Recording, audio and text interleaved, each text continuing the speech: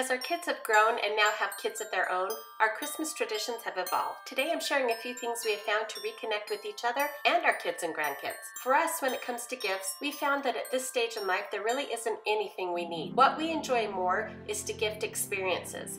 We've done things like an ice castle tour, a painting class, a ceramic class, theater tickets, experiences that will give us a little push towards trying something new and hopefully making a memory along the way. Twice now we have gifted Polar Express books and then purchased tickets for a trip on board the real Polar Express train. It really was a magical experience. We had so much fun watching everyone together enjoying cookies, hot cocoa, and singing carols.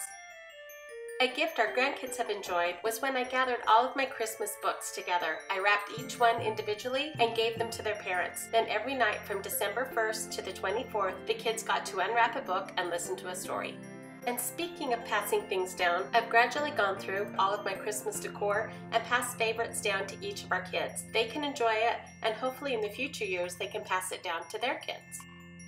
When I was growing up, sometime between Thanksgiving and early December, we would make gingerbread houses.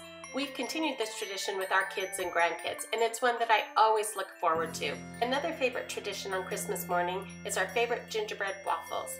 In the description box, I will link a video to how I make those, but fair warning, it's one of my very early YouTube videos, so keep that in mind. This would also be a great make-ahead gift for married kids. You could mix up the dry ingredients and package it up in a cute package for your kids to open with their kids and make together on Christmas morning.